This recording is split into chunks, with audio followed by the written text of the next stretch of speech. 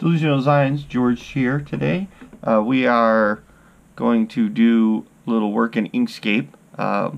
Today, customer asked me to do how do we do a 34-inch diameter circle with a 3/16 by 2 slot every 2 inches around the circumference of it. So today we're going to end up using our alignment tools, okay, which is Shift Control A, our manipulate tools, which is Shift Control M, and our snap tools, which we have turned on over here. I'm going to use the snap to midpoint and snap to center. So one of the first things I did is I went ahead and just drew the 34-inch circle. Next, I had put a small circle in the center there, which is like 0.02 diameter. Then I just aligned that on center. Next, I had drawn a 4-inch by 3/16 square rectangle and just drag that to center. Now it's going to center on the midpoint and on the edge here.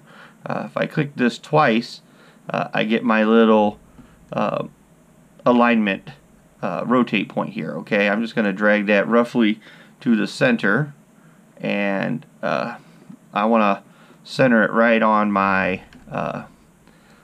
midpoint piece that I put here. That's why I put that little dot. So just zoom in a little bit so I can see that better.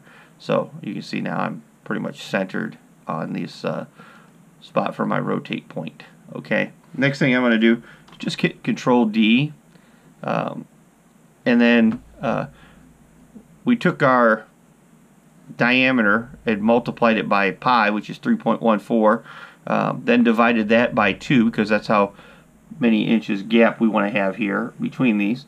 Then I took that number and then I divided 360 for 360 degrees by that number, which gave us 6.72 for our rotation. So I've already duplicated this. I just need to apply, and I can just keep doing this all the way around, and this is going to give me 2-inch spacing on these.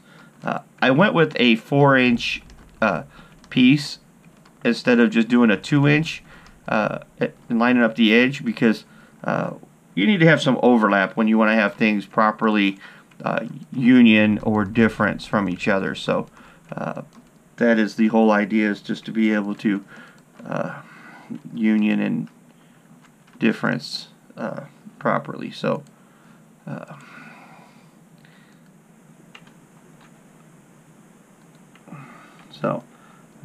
just going to go around here.